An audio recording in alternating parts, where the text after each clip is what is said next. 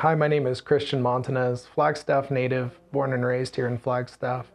I've got just over 10 years in the medical device industry. Some of my notable projects are involved in structural heart, stent frame design, but most of my time in the industry has been spent in balloon forming, which is what brings me here to POBA.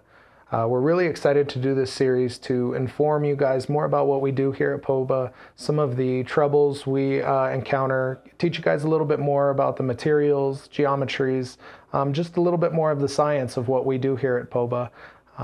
Now that I've told you a little bit about myself, let's go take a look in the clean room. So here we are in one of POBA Medical's clean rooms.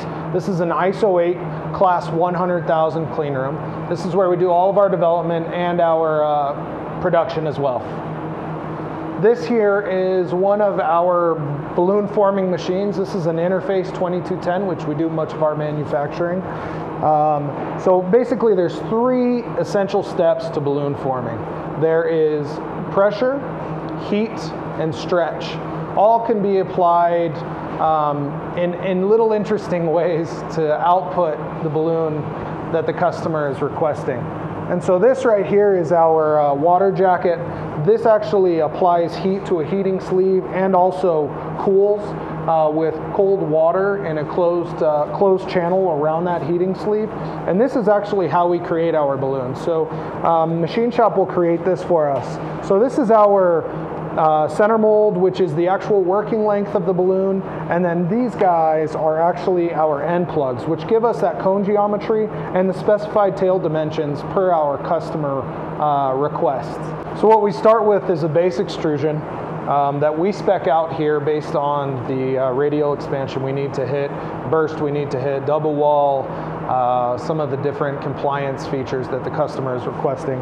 And then we will go and create what's called a parison. So we heat both sides and neck this portion down, and we leave what's called the unheated portion, or the parison.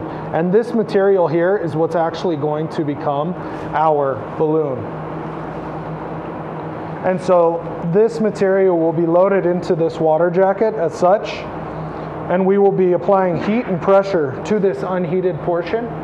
We will then be stretching and applying pressure at different rates in order for that material to grow and hit that center mold and those end plugs and give us that final output that the customer has requested. So that's just scratching the surface on balloon forming. We wanted to give you guys kind of a base level understanding of really what it is we're doing here. On our next episode, we'll start discussing different materials, and we'll actually be starting with the nylon material, which is one of my favorites. So we will see you then.